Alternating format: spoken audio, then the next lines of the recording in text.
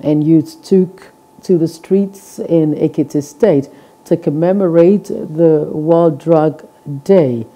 The Youth Council called on the government at all levels to be more proactive in the fight against the menace. Speaking with journalists, the chairman of the council, Segun Famuyibo, challenged the government to go after drug dealers.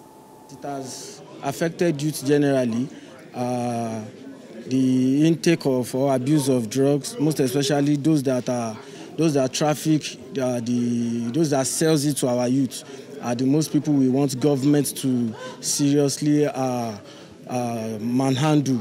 Because if these drugs are not being spread in all markets, it will not be easy for our youth to access it. So the government should and security agencies should work together and help us fish out those that do this drug business and get it across to our youth to siphon them one. And by them taking it, it destroys their future and so many plans they have already made arrangements for themselves. My advice to them is that we are all aware what the effect of drug abuse, what it has caused to lives, and what it has caused to future of generations.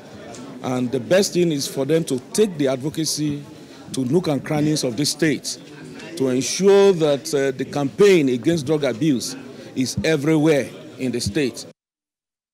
Hello, hope you enjoyed the news. Please do subscribe to our YouTube channel and don't forget to hit the notification button so you get notified about fresh news updates.